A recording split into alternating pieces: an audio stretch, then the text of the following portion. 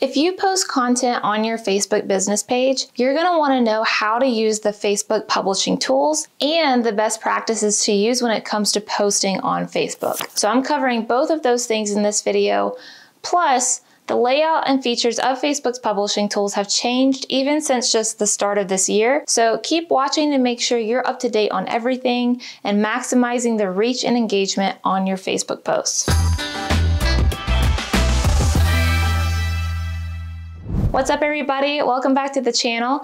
I'm Brandy with LYFE Marketing, the digital marketing agency with a mission to help small businesses grow. Before we get started, please go ahead and like this video for me, subscribe to the channel, and hit that notification bell so that you don't miss out on any of the business growing videos we put out every single week. All right, so for today, we're gonna dive right in. I'm gonna screen share and walk you through how to use Facebook's publishing tools. So let's start with how to create and schedule a post. On your desktop, looking at your business page, scroll down the toolbar on the left-hand side and click Publishing Tools. It should bring you to a screen like this, and you can hit the blue Create Post button. Use the text box to input your caption and use the media tools to upload one or multiple photos or a video. Now, if you stay to the end of the video, I'm going to share some of the best practices for you to follow when writing your caption and selecting your creatives. But for now, I'm just going to put some filler here for the sake of showing you. If you have your Instagram account connected, you can check the box there to create a post for Instagram as well. If you don't have your Instagram connected yet, you can back out to your main page again, scroll down to Settings, click Instagram, and then follow the prompts to connect it from there. If you select both, the creative will be published on both Facebook and Instagram, but you can customize the text to have one version published on Facebook and one on Instagram. And that's helpful for a few reasons. One being that you cannot put links in your Instagram caption. So if you're referring to a link in your copy, you'll usually want to refer to the link in the bio for Instagram while putting the actual URL in the Facebook copy. Another reason is that while you can use hashtags in your Facebook copy, they're more commonly used on Instagram. So oftentimes you'll want to include up to 30 hashtags on Instagram and maybe 1 to 3 on Facebook. You can also add the location, and this will appear on both platforms. And all changes you make will update in real time in the preview window on the right. If you're wanting to publish right now, you can hit the blue Publish button. If you're wanting to schedule it for later,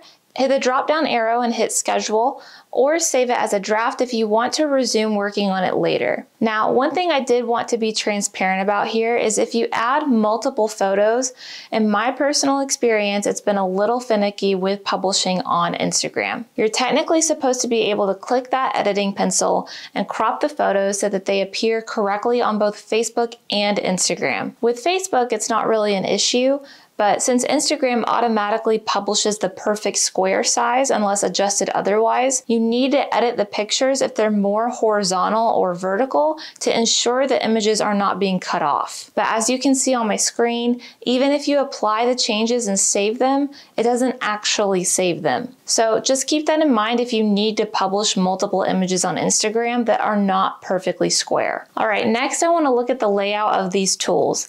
But first, here's a quick message from Sherman. Hey, we just helped a small business make over $1.5 million through Facebook advertising. And after managing millions of dollars in ad spend for thousands of different small businesses, we have decided to give away everything we learned to you in a special program. If you want to learn the blueprint to success, the best practices from some of the fastest growing companies in the world, and all of the different tools you will need, then sign up for our social ads training program today. All right, now let's look at the layout of publishing tools.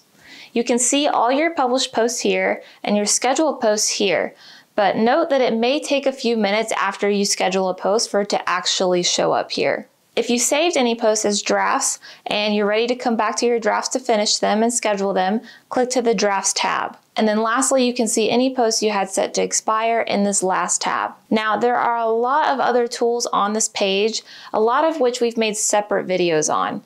For instance, a lot of these link out to Creator Studio.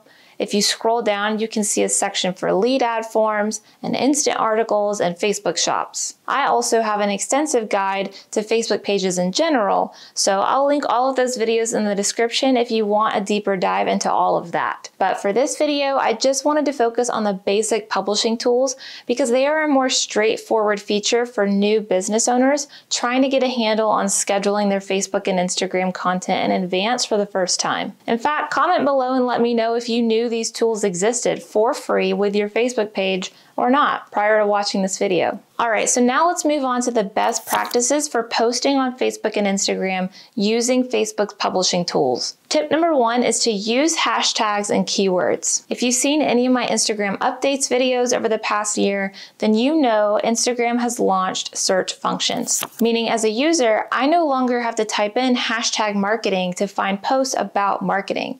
I can just type in the word marketing. Now, does this mean hashtags are outdated? No, you can and should still use hashtags to get that extra organic reach. You just need to use them in conjunction with keyword search. So for example, if you're a restaurant owner and you want your post to appear when someone searches seafood restaurant, then your caption needs to contain the words seafood restaurant in it, and you can include seafood restaurant as a hashtag after your caption. And on that note, let's talk a little bit more about what your captions should say with tip number 2, which is to make your captions audience oriented. So what do I mean by this? It means when you're making your captions, make sure you're addressing your target market by their needs and desires, as opposed to just talking about your company. I've shared several examples of this throughout a lot of my videos, but for some of my newer viewers, here's another quick example. Let's say you own a lawn service company.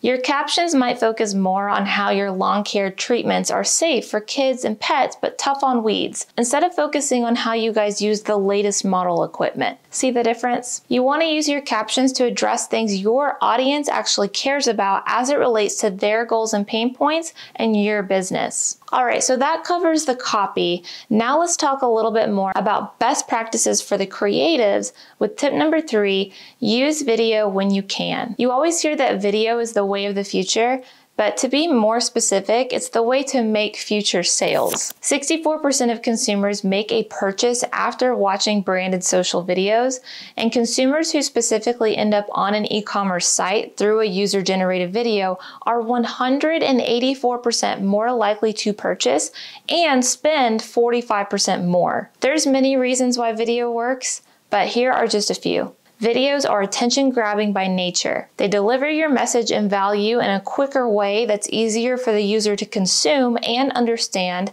as opposed to reading large chunks of text. And videos usually retain your audience's attention after getting it, thus creating a foundation for brand recall and consumer brand trust. When you're publishing your video, be sure to apply everything we just talked about for captions in the video description to further entice people to watch your video and make it easily searchable. You'll also want to take advantage of Facebook's auto captions feature. There was one study of US consumers that found that 92% view videos with the sound off on mobile, and that 80% of consumers are more likely to watch an entire video when captions are available. So because of this, Facebook has started automatically generating captions for your video for you. The only catch is that they're not always 100% accurate.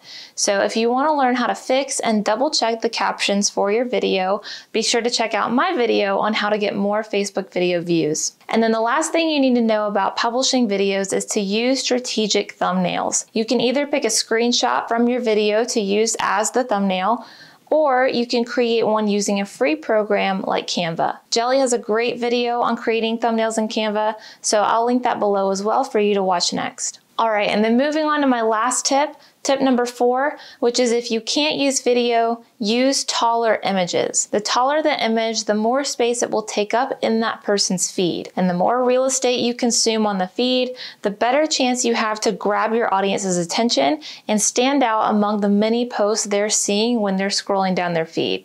And if your image has text on it, or if it's an infographic, the same principles apply here from when we were talking about the captions. Make sure your images are audience-centered as well. All right, now the last thing I want to quickly talk about before we wrap up is how to use Facebook publishing tools on mobile. Because if you just try to publish or schedule posts through the regular Facebook app, you'll find that the tools are not there. And sometimes as a business owner, if you don't have somebody else handling your content for you, you need to be able to get some of this stuff scheduled on the go or in your spare time, where a phone is handier than a computer. So you'll want to download the Creator Studio from Facebook app, which allows you to publish and schedule posts in advance. Or the Facebook Business Suite is another alternative to access these tools on the go. All right, you guys, that about wraps up everything I had for you today. Don't forget to like this video, subscribe to the channel, and hit that notification bell, and I will see you in the next episode.